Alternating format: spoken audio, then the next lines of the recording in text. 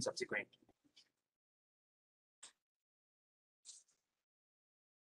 Good evening, ladies and gentlemen. Department of Biotechnology had announced the data-driven research to eradicate TB, the Dare2eraD TB program on the World TB.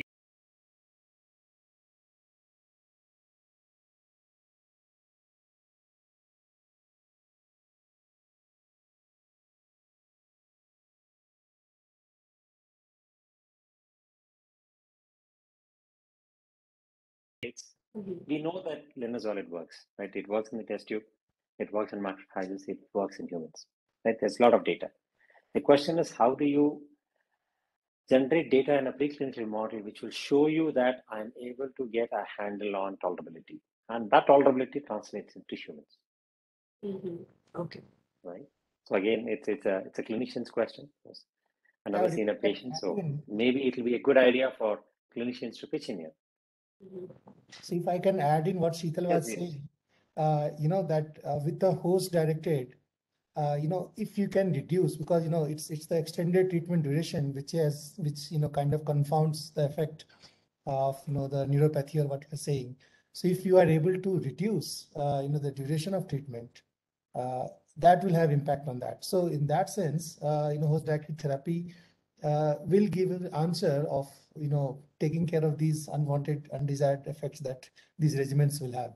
Right. And that is something which can be tried in animal models because you're not looking at those undesired effects. It's just looking for shortening of the duration. So, in a very indirect way, you are, kind of trying to control the damages which is caused, the parallel damages that other, side effects that can have with these drugs.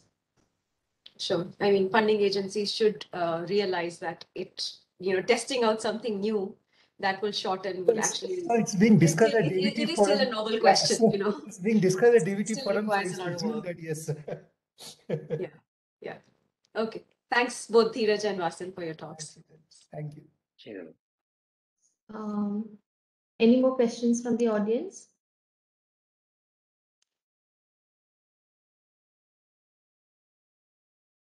So, I have a couple of questions to Dr. Dhiraj. So now that we are recommending preventive treatment for household contacts who are exposed to active TB. So what is your comment on using host-directed therapy as for TB preventive therapy to prevent infection as well as averting disease development in latently infected individuals? Oh, I think there's no evidence as of now on on this angle. And if you remember the one slide which I talked about, a simple surveillance of misuse of or use of NSAIDs and look for TB incidents, that can give you some baseline data that whether there is a possibility of using host-directed approaches for such latent infection or not, or a prophylactic for people who are going to be exposed to TB because they are household contacts. So I don't think host-directed therapy, there is evidence as of now, experimental evidence to look for preventive aspects. So that is something which is not there. But that's a very interesting suggestion. There are some there are some studies where in a different context this has been looked at, where you look to boost BCG vaccine-induced immunity by providing some prophylactic treatments. So it falls into similar realms to what the question you asked, but not exactly used as host-directed therapy. Rather, it is enhancing the immunity and immune responses. Sure. Thank you, Dr. Dhiraj. And this another point which you touched upon in your presentation is this host-directed therapy is very promising when it comes to in vitro culture. But we get less promising effects, when it comes to clinical trials due to all the factors which you also explained regarding the heterogeneity of host factors, etc.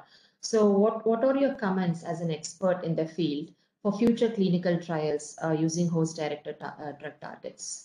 No, I think I didn't really mean that host-directed therapy or approaches are not working in clinical trials. They are working, but I think there are some issues which are preventing them from going to the next stage. And I'm not really aware of what, because I know trials with metformin is going well, giving interesting results. trial with statin, the result hasn't really come out, or I think one trial result has come out, one has not come out. So there are promising results coming out from clinical trials. Animal models, there is hundreds of studies and show a very promising result in terms of both enhancing efficacy of a standard anti-TB drugs and also a potential to reduce duration of treatment. I mean, these are there. I think we need a very concerted effort towards host-directed therapy because so far it hasn't really got the kind of traction from funders or medical organizations to kind of give it a push, so that it goes to the next level. And that's why I try to emphasize on some of the drugs which are already in clinic for other conditions should be easily, with some relaxed criteria allowed to quickly tested in population because we know that long-term usage of some of those drugs may not be deleterious. So, and see what happens, in these cases. It's difficult to, convince the medical organization to get approval. But yes, I think if there is a push from the leadership, we may have a situation where you can have much, higher pressure to develop these host-directed approaches and develop the protocols for clinical trials. That's what is, I think, at this stage. And another important point is that if you somehow fast track these clinical trials, I mean, you are expecting a result, something which is within a year or so, or within 1.5 to 2 years, a timeline which coincides with 2025 limit. Even if we come up with some regime with host-directed or even other drugs within this time frame, that will be excellent achievement for the scientific community. Thank you. Thank you so much, Dr. Dhiraj. And one last. If I may just add on, sorry, if I may add on to a few points here, right? One is we're looking at 3 different buckets. One is the funding, right? So we have Rajesh sitting here from a funding organization perspective. Then comes the research and development, where most of us are representing here can take care of that. The third piece is the regulatory piece, right? We really need to engage regulators in terms of understanding what kind of evidence or data package will they like to see to give approval for any of these complicated studies. Because all these things look great on paper, great in vitro and in mouse model, but when it really comes to doing it in the real world, you have a lot of masking to call variables. One is the incidence of the disease, the kind of bug that's there, is a drug susceptible, drug resistant, right? And also availability of drugs. There are multiple variables. So again, we really need to be very careful in choosing a different kind of geographies where this kind of studies will be done, and what are the pre-agreed endpoints in terms of seeking approval to show that there is actually a benefit to the patient at the end. So this requires a very thorough discussion and also engaging with regulators in terms of what is that they would like to see. Thank you. Thank you so much, Dr. Vasan. So any more questions? We are already at the end of an hour.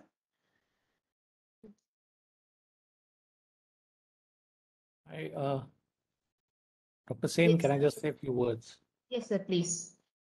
Yeah, so, I completely agree, actually, both with Vasan, what you said. Actually, I think we obviously need to bring regulators in the discussion forum as well. I think we'll try to do that as well from our side. That's the whole idea of bringing community together, actually, because unless they were ready to test in the normal, in a real world conditions, everything becomes only a kind of, but I think that's the way to move ahead. And that is why I think the challenge is really to be able to come up with very, very promising approach. And I think design of clinical studies are also going to be very, very critical, actually, in many of these, because, for example, is the host-directed therapy required throughout the infection cycle? Or, is it sufficient for the early or the middle phase when you have a different kind of immune responses and other activities going on? So me, it's interesting and important for us to discuss. And, the whole idea is that as with regard to funding, I mean, please feel free to send a 1-page concept notes to the DBT, actually, and we'll be more than happy to look at it, actually. Clearly, governments has a very, very important mandate, as you all know, And obviously DBT is committed for it actually. So we'll be very, very happy to talk to all of you and, discuss your one pagers and any good ideas. Obviously, the shorter the idea, the better it would sell. Difficult in the TB world, but I think it's always achievable. Some things have to be achieved in a shorter period of time. So thank you again. Thank you, both Dhiraj and Vasan. Thank you, Rajesh. One more missing piece is the nutrition. Right? Nutrition and TB, we have a lot of information and data in terms of what nutrition can do to skew the immune responses. So that's one more point to consider in terms of how can nutrition impact any of this proposed host-mediated modulatory. Well, I think you rightly said, there are various themes that have come out today actually as well. In fact, we can discuss each thematic on a session day, each day actually, and come up with ideas. So you are obviously, clearly, that's what we need to do. Thank you. Thank you. Dr. Sen, over to you. Thank you, sir. So hearing there are no further questions in the chat box. So I think we are coming to the conclusion of today's session. So once again, our sincere thanks to the speakers for the wonderful presentation, and our thanks to the audience, each and every one of the audience here who made this session possible. So so we know that the biology of MTB is it's still incomplete, and the clinical tuberculosis is very complex. There are multiple subpopulations of bacteria. There are differences in the respiratory rate, their metabolic states. Where do they exist in the human body? So all of them are challenges across. But we believe that combining the lessons learned from the research, emerging technologies, evolving understanding of the MTB biology will definitely bring us to a safer and novel regimen very soon. So thank you so much. Thank you, everyone. Thank you, Dr. Sen. Everyone. Bye-bye. Thank you. On behalf of the Department of Biotechnology, I thank Dr. Vasan and Dr. Dhiraj for the wonderful talks. I also request all the participants to kindly join us for the next webinar in this series. Thank you. Thank you. Bye-bye. Thank you, Dr. Vaishnav. Thank you, everyone. Thanks and bye. Thanks.